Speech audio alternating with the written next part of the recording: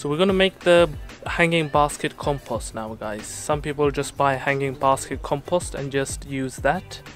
I like to make my own. So I've got one here, multi-purpose compost, and it's really fine, and I find this really helps with drainage. So I'm going to put about one part of that, and this one here, a very well-known brand, as you can see. It's got all the nutrients, but what I find is if I use just this one on its own, it gets a little bit tight and drainage is not that great and the roots don't grow that well. So here we go. We're going to do one part in my little mixer here, as you can see, and then 3 parts of this. So 1, 2, 3. So 25%, no, wrong one, hold on. This one, trying to record, and another one. So 3 scoops of that, 1 scoop of that. And then what I'm going to do is really get in there and just give it a really good mix.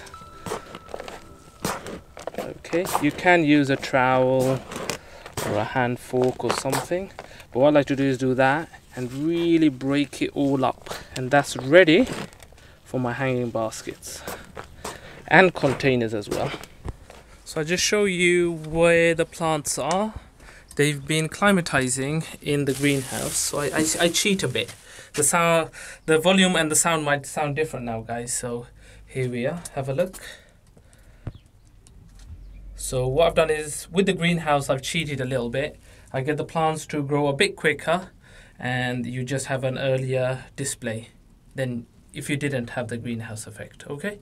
We've got trailing petunia here, normal. We've got really tiny trailing petunia here. There's tiny little flowers. We've got trailing fuchsia.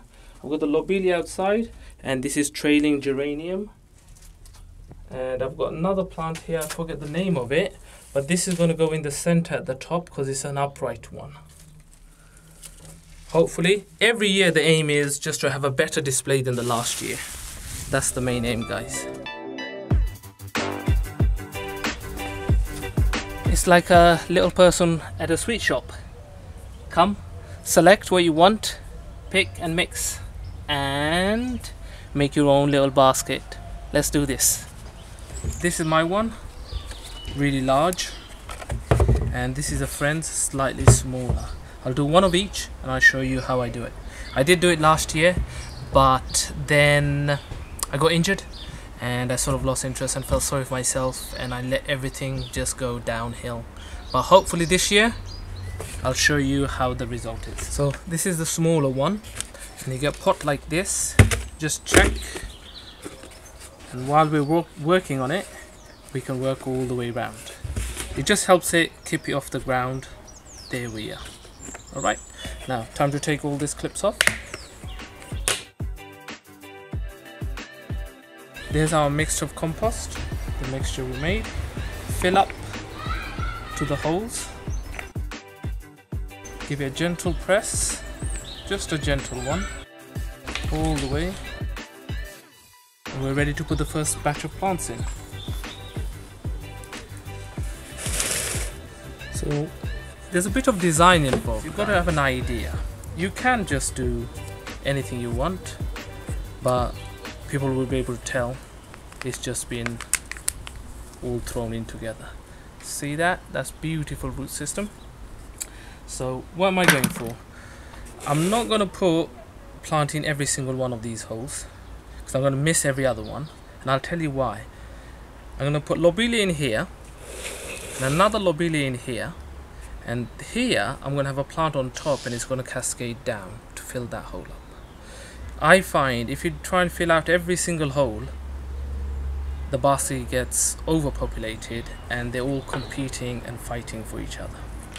So it's easy, you put it in there, rest it on the edge, you get your clip, mesh, make sure you're not grabbing any part of the plant or squish the arteries.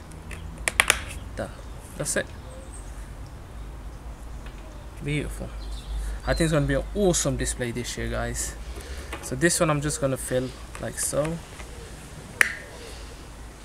and these are trailing mixed lobelia. I find they're really nice for the base.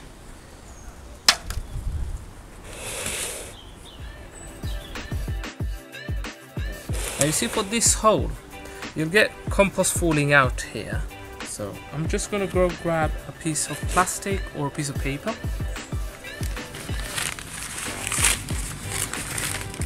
Just get some untreated paper. Make sure it's a good few layers and just put it in there, and that's going to keep the soil back. But it's breathable. Water can get in and out and just fill. Alright guys, so I'm just going to work my way around.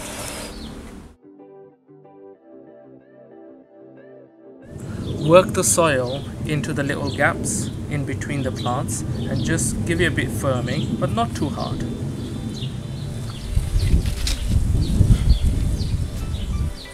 So this particular friend, he likes fuchsias a lot. So I've got 2 fuchsias there trailing, and I've got trailing geranium as well.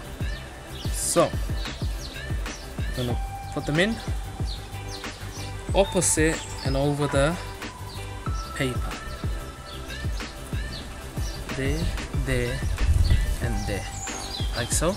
And in the middle, we've got our upright centerpiece. There we are. That's it. Time to plant.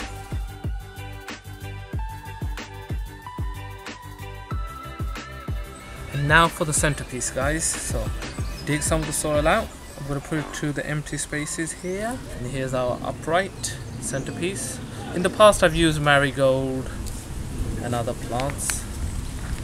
So the one in the middle, you want it to go up.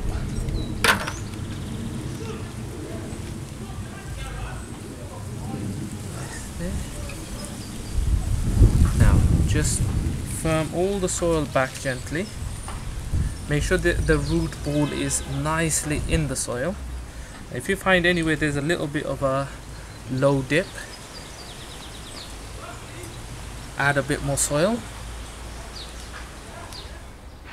In a couple of weeks time, guys, you will find this soil sinks in, because all the pockets and everything else as you water will settle.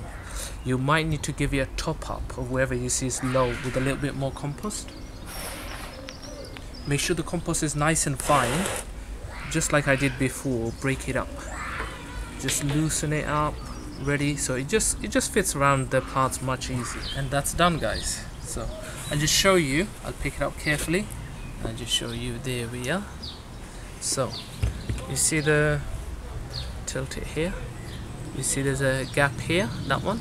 That will cascade down and cover that one. This plant will fill up more than half of this. So this will actually go over the lobelia and look nice. So I'll just show you the top. There we are. So there's 4 plants on top. 3. So 7 altogether in this tiny. This is a 12-inch basket.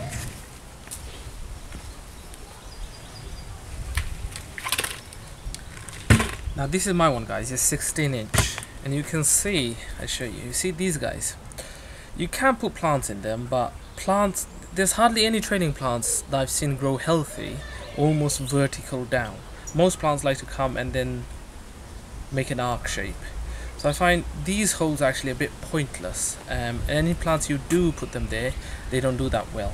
Also, they end up getting too wet, and these are just right. So what I'm going to do is, I've got 4 at the bottom. I'm going to block them all off, and I've got 8 on the upper, and I'm going to block 4, so every other one, and do exactly the same.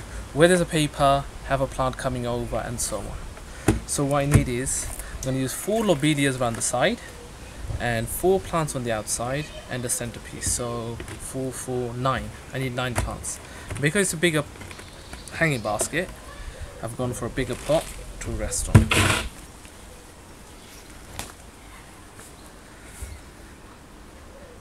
Something to tell you guys. This basket is over 14 years old. When I first bought them, they were really new. Obviously a new invention, and they were quite dear.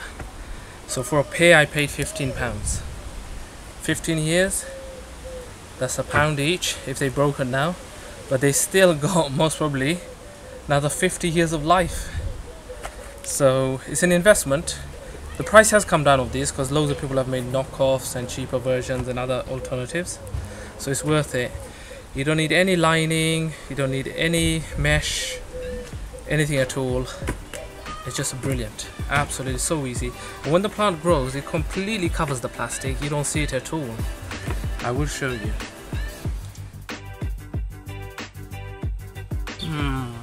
What shall I have? I think I'll have one of you, one of you, one of you, and one of you. I have one of you. Now, what else shall I have? I think I'll have this one. I think I'll have one of you and one of you. 1, 2, 3, 4, 5, 6, 7, 8, 9. Got my 9 plants. Let's go.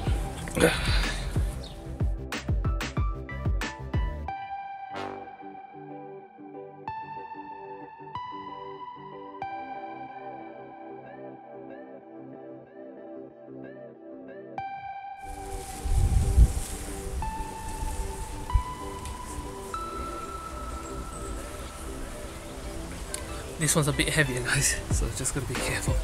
So this is my one. There you go. And there's the top. So 5, 4, 9 plants.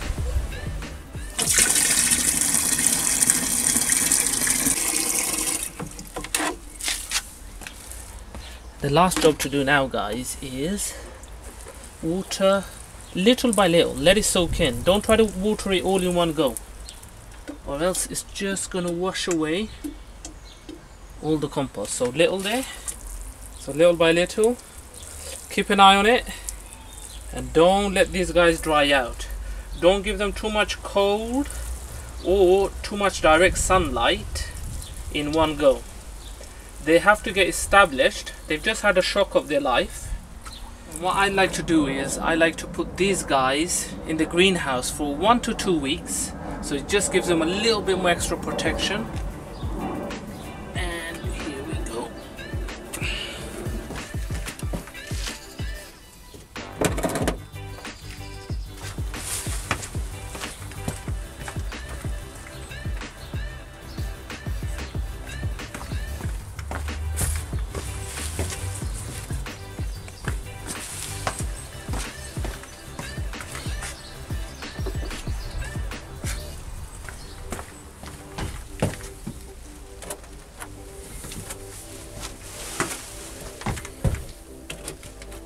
Couple of small tips, guys. If you see, for example, this geranium here, flower, just nip them off, because you want the plant to be nice and bushy.